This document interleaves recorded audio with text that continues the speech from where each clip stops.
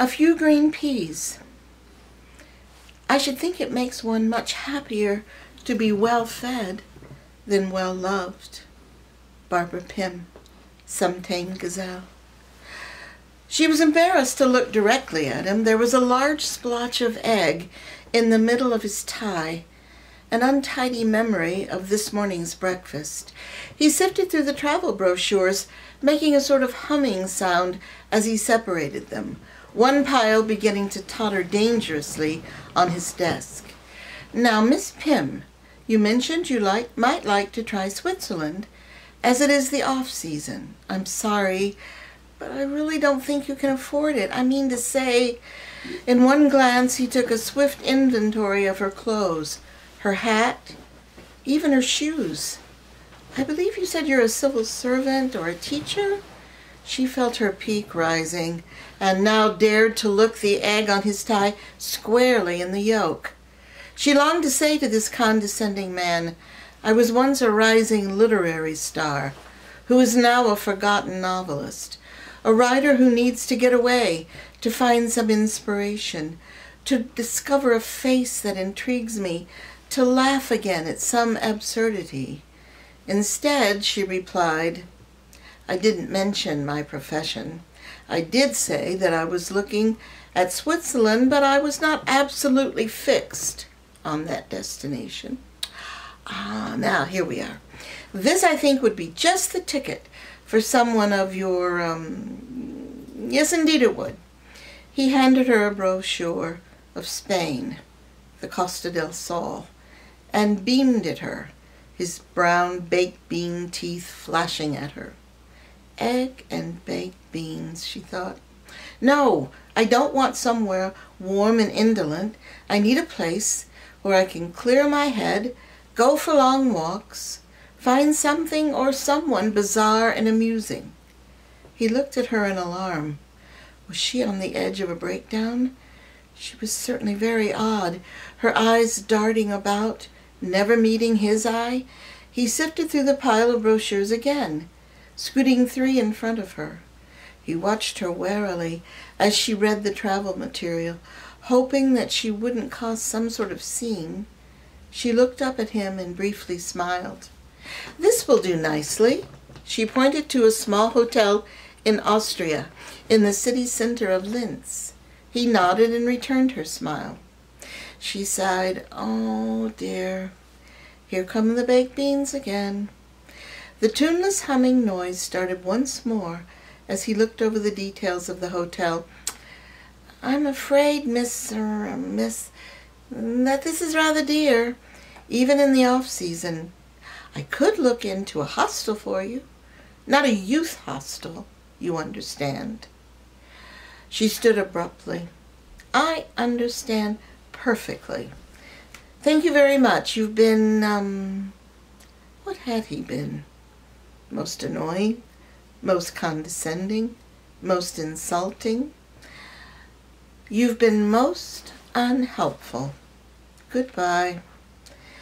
A mousy little woman with blonde frizzy hair, wearing a brightly flowered dress, witnessed this little contretemps with delight. She recognized the author and found her treatment of this rude man not only properly done, but thrilling. Jessie Morrow had been sent by her employer to gather brochures with information about the Provence. She marched boldly up to the desk of the recently vanquished travel agent and found a brochure for Linz, with the hotel Miss Pym had pointed to displayed prominently on the cover. Miss Doggett would be disappointed at first, but her clever companion would point out the savings that would be realized in choosing a less popular destination. And, as the pièce de résistance, Jessie would remind Miss Doggett how much that lady enjoyed a really fine Linzer tort. After her unhappy visit to the travel agent, Miss Pym went in search of a café. She sat at a table by the window where she could more easily people watch, requesting a pot of tea, a poached egg, and a serving of baked beans on toast. The waitress remarked, "Oh, you want the beano." Beano? That's what we call it when someone orders baked beans and a poached egg. As the waitress walked away, Miss Pym smiled to herself. Beano. I shall always remember that awful man as Beano. Suits him perfectly. Sitting in an opposite corner of the cafe, watching Miss Pym as she watched the crowd on the pavement, Jessie Morrow bit into her cress and egg sandwich and thought, I feel just like I'm in a spy novel. I'm watching her, and she's watching them.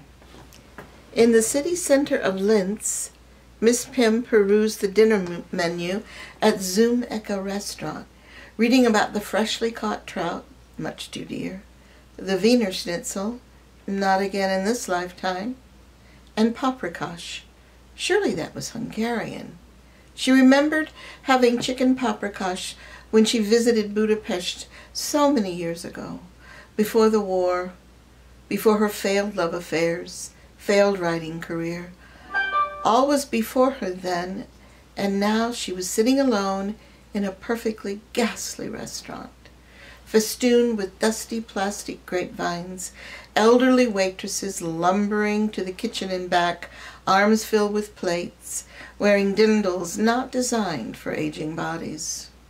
A particularly pugnacious-looking waitress approached her table and frightened her with a belligerent, "Was möchten Sie haben?"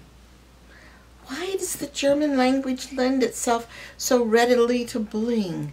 Miss Pym thought, as she frantically searched the menu, found the cheapest entree, the pea salad, and ordered Deutsche Erbsensalad bitte. Just then, to her astonishment, Miss Pym heard something growling somewhere near her feet. She lifted a corner of the tablecloth to find a bright blue coat roaring at her. A young, pretty woman with short, dark hair came shyly up to the table. "Do you speak English? Oh, good. I'm so sorry. That's my 4-year-old son, Patrick, under your table. Patrick, you can come out now, and when you finish your dinner, you may have some dessert." The voice under the table replied in a broad Gloucestershire accent, "Don't want no sprouts. Don't want no ruddy fish neither.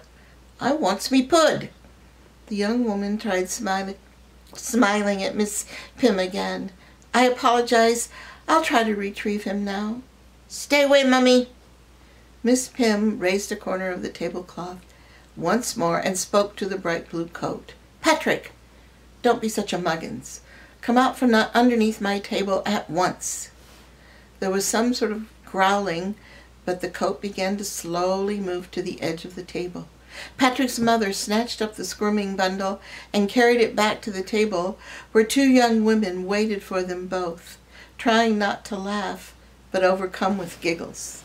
Jessie Morrow and Miss Doggett watched this little scene at a nearby table as Miss Doggett chewed her sauerbraten methodically, and her companion took small bites of her Thüringer. Miss Doggett shook her head and spoke sotto voce to her companion. "Well, really, Jessie, you could have chosen a much more respectable restaurant. How can we expect to be comfortable, with children running wild, and English ladies being accosted at their dinner?" Jessie thought, "And now I'm supposed to be at fault for the misbehavior of a child I've never met before in my life." Miss Pym was hardly accosted. She seemed to think it all rather amusing. She apologized to Miss Doggett for what she wasn't sure, and redirected her to the sweets menu. The little boy was placed firmly in his chair, his mother's hand nearby, ready to grab him if he made a break for it again. The boy glared at Miss Pym, picked up his butter knife, holding it like a gun, and pretended to shoot at her. She reached for her spoon, filled it with peas, and shot the green missiles at the boy, some landing quite nicely in his fizzy drink, and one right in the middle of his forehead. Witnessing the flying peas, Miss Doggett drew in her breath sharply, causing her mighty bosom to heave, her corset to creak. Jessie ducked her head, covering her mouth with her napkin, trying desperately not to laugh. But it was no good. She had to laugh. even as her employer frowned at her. Miss Pym experienced a little glow inside. She had to laugh. She never knew that she had such an accurate aim, but then again she'd never thrown food at anyone.